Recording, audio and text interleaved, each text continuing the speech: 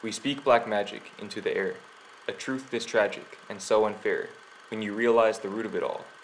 When the real lies answer those spoken calls, we misuse our power as means of projection. Our spells smell sour, they reek of rejection. We speak black magic into our lives. From this black magic, that evil arrives. This video is sponsored by The Coldest Water.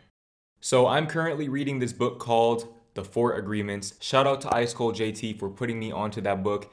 So far, it's been an amazing read. I definitely recommend that everybody watching this go and get that book. But I want to talk about the first agreement in that book, which is being impeccable with your word. Okay, now what does it mean to be impeccable with your word? Basically, it means exactly what it sounds like. Okay, you use your words with intention. All of your words have conscious intention behind them. You don't speak from a place of unconsciousness or lack of awareness. You don't speak from a place of your shadow self. You speak from complete and utter awareness and positivity. Okay, you use your words to build as opposed to destroy things. And I know that this is much easier said than done, no pun intended, but it's possible. Okay, and once you allow yourself to become aware of that possibility, of utilizing your words as a means of building your dream life and building a better life for everybody who's involved in your life, you will see major transformation in your day-to-day experience. Now, one of the biggest barriers to using your words impeccably is negative self-talk. Okay, a lot of us, we have negative dialogue going on within and without. Okay, we talk to ourselves within in a negative way. And we even say these things out loud. And you have to really think about it. Okay, a lot of you talk to yourselves in ways that you would never talk to other people. I'm gonna let you guys in on a little secret. You would never, ever tell anyone else something that you would not tell yourself. Okay, deep down, if you're telling somebody else something that is meant to tear them down, that is only a fraction of the things that you are telling yourself deep down inside, subconsciously. Something that the book mentions and something that I preach very frequently on my channel is that misery loves company. And that's why in the poem I say, we speak black magic into the air, a truth this tragic and so unfair, when you realize the root of it all, when the real lies answer those spoken calls. We utilize our words to tear other people down, not as a means to tear them down, but as a means to make ourselves feel less alone in our misery. And the reason why we feel so miserable is because of our negative self-talk. Okay, if all you harbor is negativity within yourself, then that's all you have to share with other people. Okay, the people who spread the most negativity are typically the most miserable, especially on the internet. Okay, when you see somebody who's always hating on somebody else, I promise you that they are hating on themselves much worse than you ever see them hating on anyone else. And they use their words to communicate that hatred, to communicate that negative self-perception. You see, words are a vehicle of expression. And when you learn to utilize your words with intention, you can create the life that you want to live. But it starts with re-establishing and cleansing your self-perception. Okay, you have to build yourself up before you can start building the life that you want to live. And that's something that a lot of people don't really understand. They want to compare themselves to other people and perpetuate that negative self-talk, pedestalize other people as a means of putting themselves down in order to reinforce the belief systems that they've accepted as the truth in their lives. One thing that I've learned in this life is that our egos do not like to be wrong. So when your ego buys into a belief system, especially a negative one, it is very difficult to turn it around. Okay, especially if you lack consciousness, if you lack awareness. You have to be aware of the things that you're saying. Learn to observe your internal dialogue and learn to observe the way that you talk to and treat other people. Because when you use your words to tear other people down, that is only a reflection of what's going on inside of you.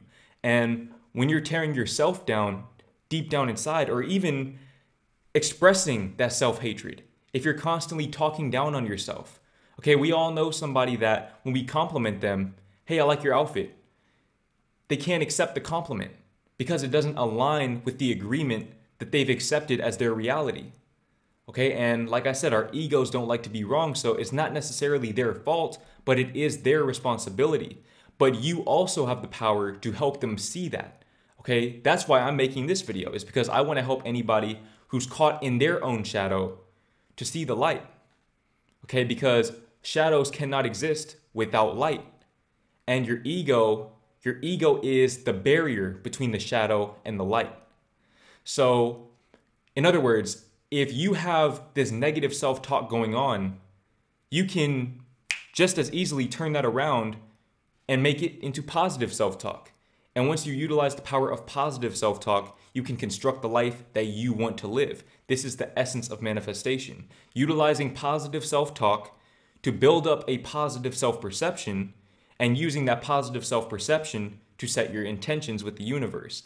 And being able to set those intentions from a place of presence, because you're not constantly projecting your self-love into the future.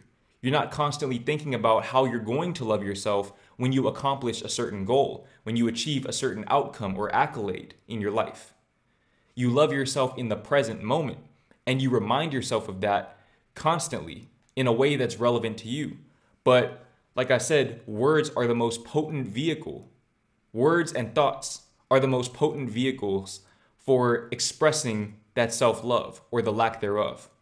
Okay, and something else that I said in the poem was, we misuse our power as means of projection. Our spells smell sour, they reek of rejection. We speak black magic into our lives, from this black magic that evil arrives. Like I said, okay, when we reject ourselves, we have no choice but to reject other people, because all we harbor is negativity. For example, if you go to a lemonade stand and you ask for a grape soda, they don't have that for you. Okay, they don't have grape soda to give you because it's a lemonade stand. If you want grape soda, you're gonna have to go to the supermarket or the corner store or somewhere that sells grape soda. But someone who does not have the inventory, the internal inventory to give you that positivity that you're seeking out, they can't give it to you. Okay, they simply don't have it within them at this point in time. But everyone has the potential to acquire that positivity, because it costs absolutely nothing. It is free 99 to speak positive about yourself. And when you start to speak positively about yourself in terms of internal and external dialogue, what you'll find is that your outer world will begin to reflect that. In the sense that, for one, you'll feel more compelled to project your positivity, okay, because now you have the means to do so. You can pour that positivity into the world because you have something to give. All right, if your cup is empty, you can't afford to pour anything from it because you don't have anything. Okay, so once you have positivity in your cup, when you have that sense of optimism about yourself first, that will reflect itself in the way that you perceive the world. And when you perceive the world in a positive light, that is where your dream life starts to unfold in the most spontaneous, magnificent, and profound ways. Because you're now open and aware to all opportunities that are available to you. And you understand that you're capable and you're worthy of any and all things that you set the intention to experience.